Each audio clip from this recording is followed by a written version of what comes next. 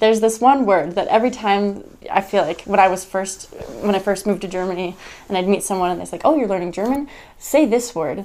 And it's the German word for squirrel. And it's Eichhörnchen.